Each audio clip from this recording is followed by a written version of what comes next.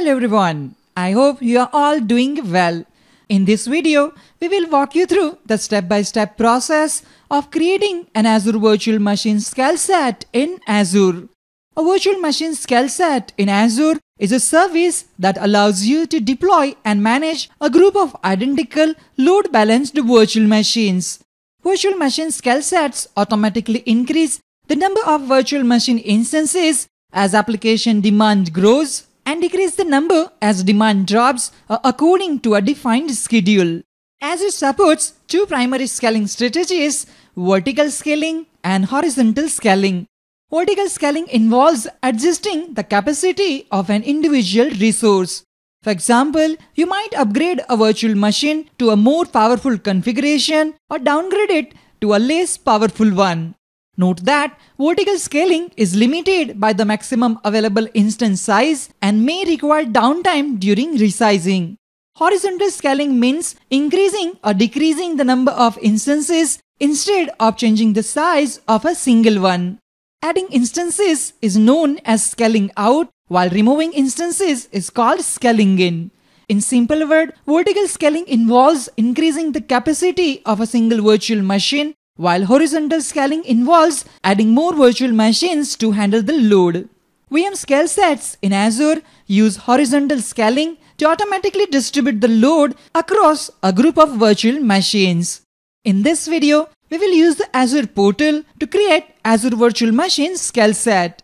While creating the VM scale set, we can specify the number of virtual machines and their size, as well as preferences for Azure Spot instances, Azure Managed Disk and allocation policies. Log into the Azure Portal. Go to portal.azure.com and sign into your account. Ensure your account has sufficient privileges to create an Azure VM scale set. Under Azure Service, click on Virtual Machines. This will open the Virtual Machines page. Click on Create and then select Virtual Machine scale set. Several settings must be configured to create an Azure Virtual Machine scale set. Select the relevant subscription and the resource group. You can choose an existing resource group or create a new one for your VM scale set. For this example, I have already created a resource group named VMSS-test-RG. Enter a name for the VM scale set and select the desired region that is close to your location and availability zone. In our example, let's give name test VMSS01 and region is going to be East US. You can optionally specify an availability zone in which you want to deploy your scale set.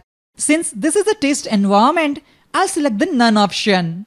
Now select the orchestration mode, which decides how the scale set manages the virtual machines. In flexible orchestration mode, you manually create and add virtual machines of any configuration to the scale set.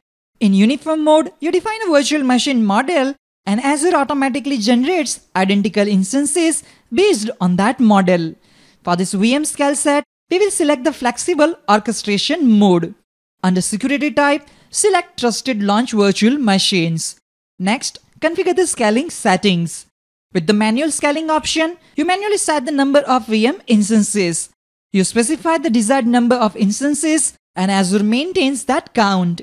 This option is useful for predictable workloads or testing environments.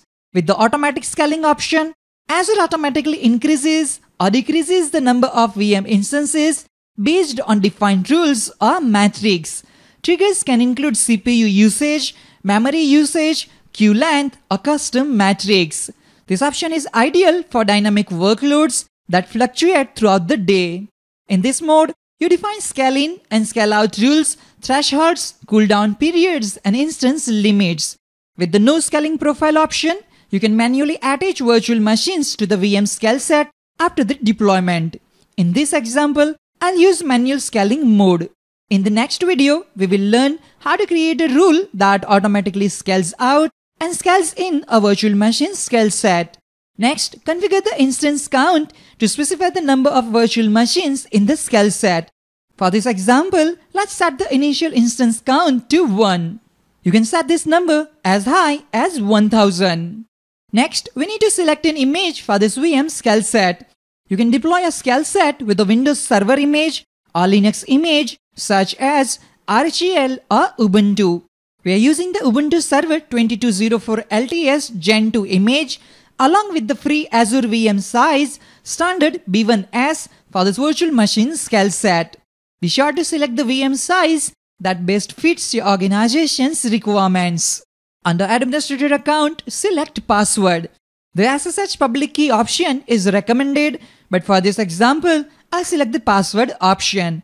Set up Administrator Account credentials to access the VM. First, enter the name of Administrator Account. Now type and retype the password for the admin account.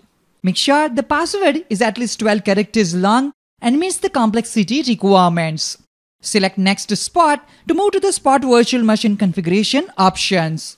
For this test skill set, leave the default Spot configurations and select Next to proceed to the disk configuration options. You can see the OS disk details based on your selected VM size. If needed, you can add additional data disk to this VM skill set. Leave to default and click Next. Now define network connectivity for your virtual machine by configuring the network interface card settings. By default, the associated virtual network, subnet, and network interface are automatically created with this VM skill set. To make changes, click the Edit link if required. We will leave them as they are. Network interface enables a VM to communicate with other VMs, internet, and on-premises servers. By default, the virtual machines we created in Azure are not accessible over the internet for obvious security reasons. However, we can override this by opening an inbound port. For example, let's say we want to access the VM over the internet using SSH. For this, we need to open the SSH inbound port. If this port is not open, you won't be able to connect to the VM using SSH. Click on the pencil icon under Network Interface section.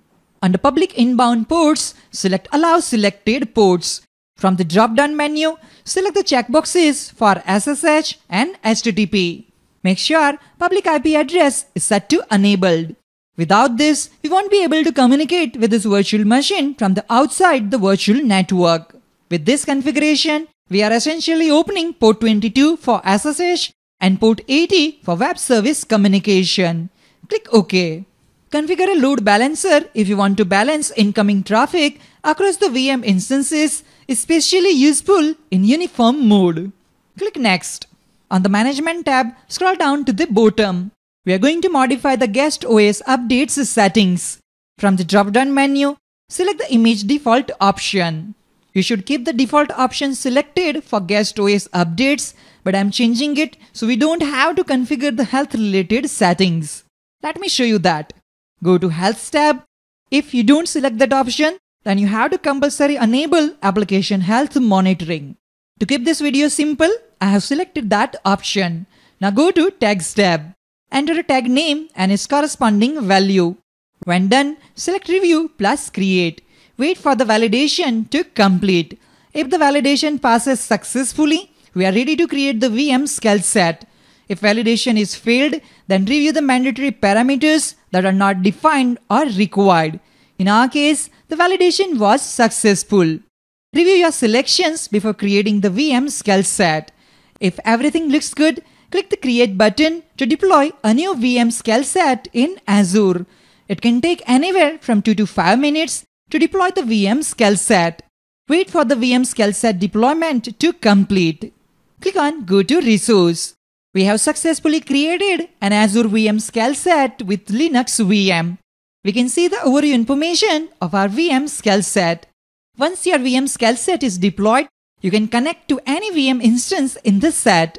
Navigate to the VM skill set resource page and verify the running instances. Click on Instances. Depending on your configuration, you might initially see 1 or 2 VM instances. Under Instances, select the VM instance. Verify all properties of the VM, including resource group, location, VM size and family, and operating system type. If each instance has its own public IP, retrieve the IP for the specific instance. Locate and copy the public IP address. Open the Run menu, type CMD and press Enter. At the command prompt, type SSH MSFT admin @ Now paste the copied IP address and hit Enter to connect to a Azure Linux VM. Type yes and press enter key. You are now successfully connected to your Linux VM using SSH. Remember, this Linux VM is a part of virtual machine skill set. This is how we can deploy virtual machine skill set in Azure. That's all for this video on how to create an Azure virtual machine skill set in Azure. In the next video, we will create a rule to automatically scale out and scale in a virtual machine skill set. I hope you found this video helpful and informative. If you have any questions or comments, feel free to leave them below. Don't forget to like and subscribe for more videos on Microsoft Azure and other Microsoft related topics. Thank you for watching and I'll see you in the next video. Have a great day.